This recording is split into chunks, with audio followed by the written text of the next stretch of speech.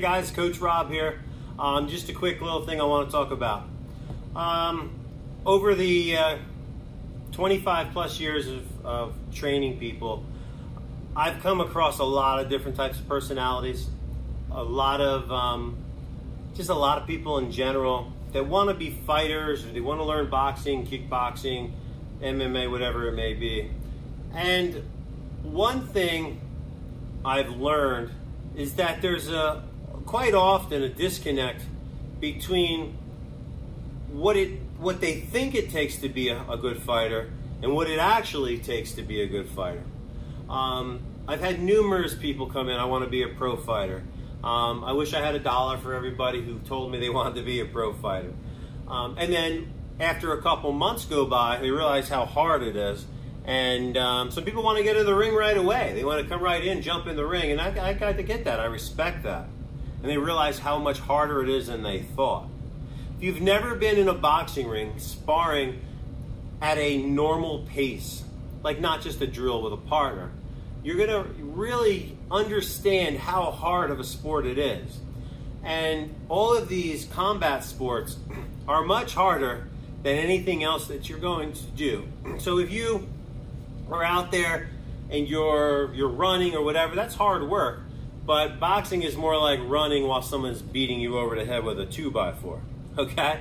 It's tough because you have the adrenaline factor. You have the I can get hit, the unknown, right? The fear of the unknown that's mixed in there, which makes it a lot harder, a lot tougher to deal with. Makes the sport really challenging.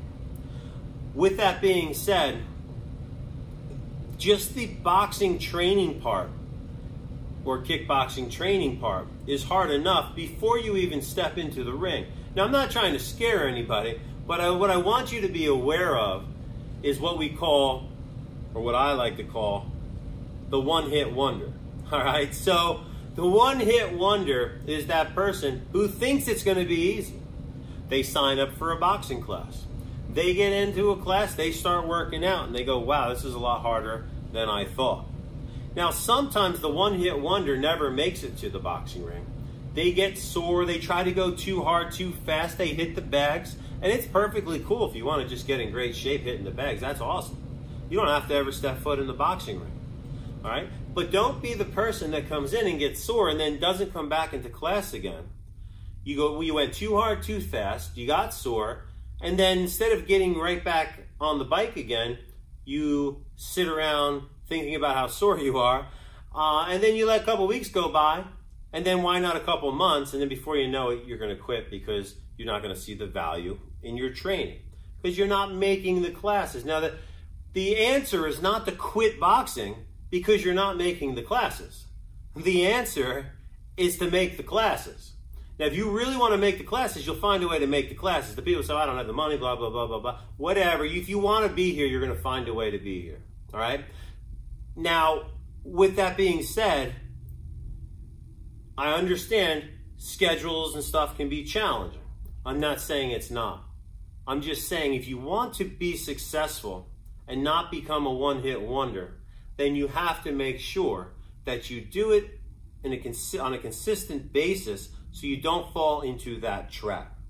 Summertime has killed more great boxers, more good students than probably anything else, right? Taking the summer off. And a lot of times with kids, it's the parents' fault when they don't want to come back and continue with their training. The next step of this is the guy that wants to be that pro boxer, or at least a competitive boxer, and you got to start as an amateur boxer, and they get into the ring sparring and realize, wow, this is a lot harder than I thought, because anybody can hit a heavy bag for the most part, but hitting a moving target, that's a whole nother thing there. That's a whole nother ball game. And if you're throwing your punches at air and not connecting and the other guy's popping your head back with shots, it's a frustrating experience. Now, generally, if you come in here to Rob's Fight Club, we're going to step you up. We're going to work with you in there, go a lot lighter, try to build you up, build your confidence up in there, teach you the drills that you can do. That's why we have these videos too. And you can come in here and do these things. The reason I can do these videos is I don't feel threatened by me doing a video that you're not going to come in this gym.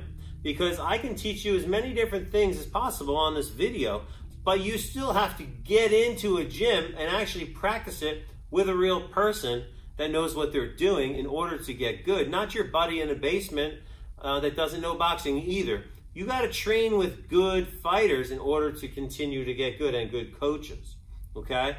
But then, so that person's in there, he's sparring, he realizes, wow, that was a lot harder. And after the first round, suck and win pretty good. After the second round, he's really exhausted. And if he can even go the third round, by the time he's done, he's probably feeling nauseous, wants to go throw up in the trash can or the bucket. So, you know, it's a lot harder than they expect. Now, let's say you get through that part, which you should, all right? So you learn it, it's hard, and you work harder, and you do it more often, and you start running sprints, and you start doing more bag work and making more of your classes, and now the sparring starts to get easier, right? You get through that part, and you decide, you know what, I'm getting pretty good. Now I want to compete competitively. So you get your USA boxing book, or you get your MMA license, and you decide you're going to go and you're going to compete. And you get into that ring, and there's the crowd there. And there's more adrenaline. The guy really is trying to knock you out. It's a whole different ball game, right? So it's hard. But I've seen people that come in, and after the first sparring session, you never see them again. Because maybe their egos were too big. Maybe they thought it was going to be easy. Maybe they felt embarrassed, which you should never feel embarrassed, right? If you go into a ring, if you have the guts to step in there and spar with somebody, and you got hit and you didn't win, it's not about winning. It's just about learning, right? You should never not come back because you felt embarrassed. You just go back and you do it again, and you're going to keep getting better. You shouldn't expect that you're going to be able to go in and outbox someone that's been doing it for a long time, okay? It's a learning experience. But now when you're competing, you know, that's a whole different ball game. And then when you get in there to compete, all that adrenaline kicks in. There's a lot to learn, a lot to go through. And now some people will fight one fight and then they're done. And if they don't win that first fight, you'll never see them back in the boxing gym again. And here's the killer with that. Because they fought once and didn't do as good as they thought they were going to, they think that means they're never going to do good. Or maybe they're just afraid to do it again. Or afraid to be embarrassed because they had a loss. You should never think like that. Because there are a lot of great fighters that lost their first couple fights and then went on to be awesome competitive fighters down the road, or professional fighters. You don't have to win the first fight. What if you win the next 9? All right? Every fight is a learning experience. In the amateurs, it's a lot about scoring points and learning to build your skills and your confidence when you're going more of a real intense pace. All right? But, you know, I hope that if you're watching this video, you understand the point that I'm trying to get across with it. The worst part about being a coach is seeing students start and then seeing them stop. And it's going to happen. We could be the best coaches in the world, and it's a hard sport, and some people just aren't going to make it. But it's all up here. All right? It's not the coach's fault. It's usually the person's fault for not being consistent, or for not getting back in there after they've had a tough time, you know? So learn from your mistakes, continue to grow, keep getting better. Just don't be a one-hit wonder. Nobody likes to see that.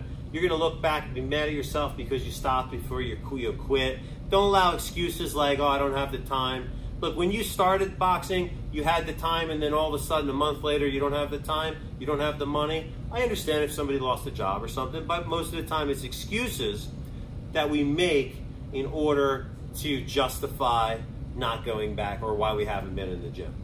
Don't allow those excuses. Be consistent. Get back in, keep getting better. Don't be a one-hit wonder, because nobody likes a quitter. I'm Coach Rob, this is Rob's Fight Club, and we'll see you back in class. Thanks for watching, guys.